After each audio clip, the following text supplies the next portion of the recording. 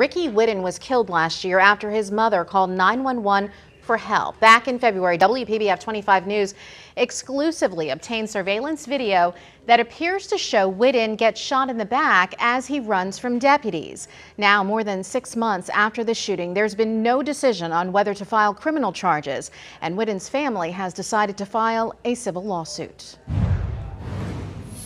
The wrongful death suit filed today in federal court claims Palm Beach County deputies didn't do enough to help 46-year-old Ricky Whidden, a diagnosed schizophrenic who was having suicidal thoughts. I still feel like he's going to walk through the door. So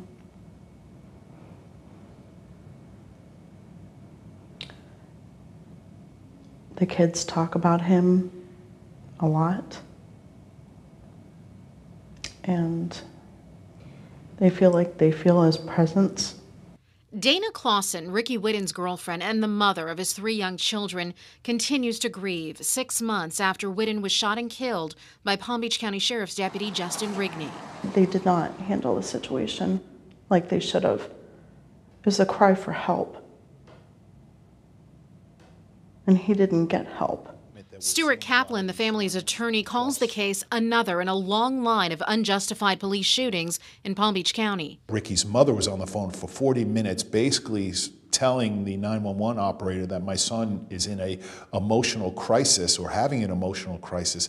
That's a perfect example of how we want our first responders to come on scene and try to de-escalate the situation. We can't confirm exactly what was said on that 911 call. Our request was denied because the call is part of the investigation. But WPBF 25 News has confirmed through phone records Diane Whidden, Ricky's mother, called 911 at 1:04 a.m. and that call lasted 46 minutes. Video from a neighbor's security camera captured what happened December 31st, 2016, the night of the shooting. When someone who's in a state of emotional crisis sees flashlights, blinding you, assault rifles being pointed at you, people screaming at you, all of these things going on is only going to heighten and escalate this situation. As deputies arrive on scene around 1:55 in the morning, Whidden starts to walk away from the porch where he was sitting. Deputies use non-lethal force, shooting rubber bullets. Whidden falls twice but gets up and continues running away from deputies. He falls a 3rd time. Then a deputy fires his weapon, hitting Whidden, and he goes down. Ricky is running away from them, and he's shot in the back. And why do we know that? Is because after he's hit, he falls forward, and then he gets up and he continues to run away from them. And certainly with respect to the lethal shot that is taken, Ricky gets up, and then you see him shot in the back, and then falls forward and never gets up again. The sheriff's office released this statement to WPBF 25 News earlier this year in response to the video. The video showed Whidden running towards the canine deputy with knife in hand. The canine deputy, in fear for his life and the life of his canine partner, discharged his firearm, striking Whidden in the torso area. As we reported last month, the Florida Department of Law Enforcement has concluded its investigation into the shooting. An FDLE spokesperson tells me the case is now being reviewed by the state attorney's office.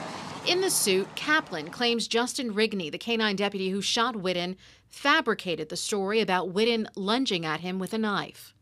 There is nothing on this video that suggests that at the time this full-on assault happened, that actually Ricky was still in possession of a knife.